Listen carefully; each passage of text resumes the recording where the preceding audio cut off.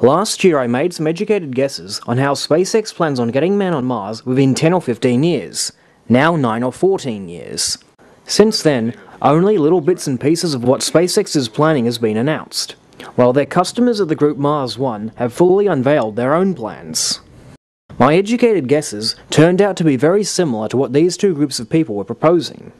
Now, for a long while, SpaceX had been hinting about a new rocket or a new spacecraft called MCT, but remained tight-lipped on just what MCT stood for. But now we know.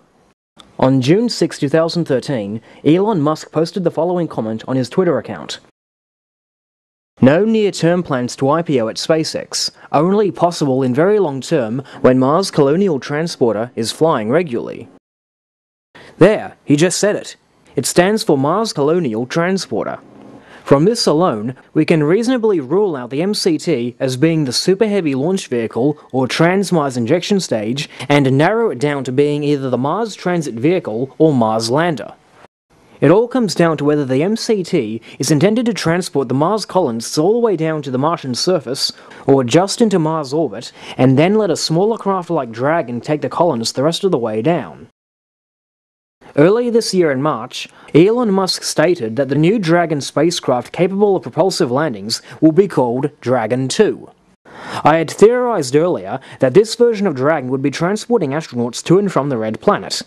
But on the other hand, in a Space.com article, Musk stated that, maybe, the spacecraft that will take men to the surface of Mars will be the MCT. But now that we know what the MCT stands for, perhaps in the near future we will see some design plans unveiled. Most interestingly, in a January 9, 2013 Digital Journal article, we find this paragraph.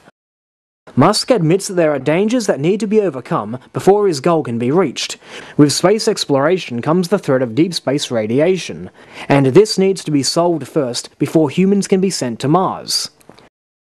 This statement appears verbatim in an Apple Daily newscast embedded in the article. Even though it only costs $400,000 to go to Mars, Musk agrees that there are issues like space radiation that needs to be solved first before sending humans there. Now, I do stress that I'm not familiar where Musk originally made this statement, but if this article is 100% accurately representing him, I can only thank God.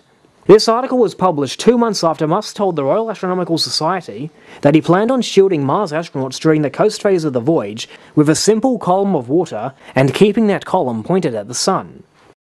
In terms of shielding against solar radiation, sort of a solar storm, I think sometimes that problem is stated as you need several meters of water to shield yourself, and then somebody does calculation for the volume of the sphere, and that ends up being some enormous quantity of water. But you don't need to have that. You can just have a column of water pointed at the sun, and make sure that you're mostly in front of that column, and you should be okay. So I don't think it's a huge showstopper. It's certainly not a showstopper, and we'll figure out ways to make it better and better over time. I explained in my video posted on December 14, 2012 that this would not work, because the sun's magnetic field deflects solar particles in all directions, and thus necessitates protection from all directions. Understandably concerned for the safety of SpaceX's astronauts, I sent Musk a link to this video on his Twitter account. I also posted a link to this video on SpaceX's Facebook page. Now, why would Musk state that a column of water would do the trick, and then 2 months later state that the radiation problem must be solved? The only reason that I can imagine is that he has had second thoughts, and knows now that his column of water must surround the entire capsule, not just one side of it. Given the timing of this article, I can only hope that Musk has realized his mistake. I hope that when the design for the Mars Colonial Transporter is unveiled, it will have not a single column of water, but a radiation shelter module completely surrounded by 2 meters of water.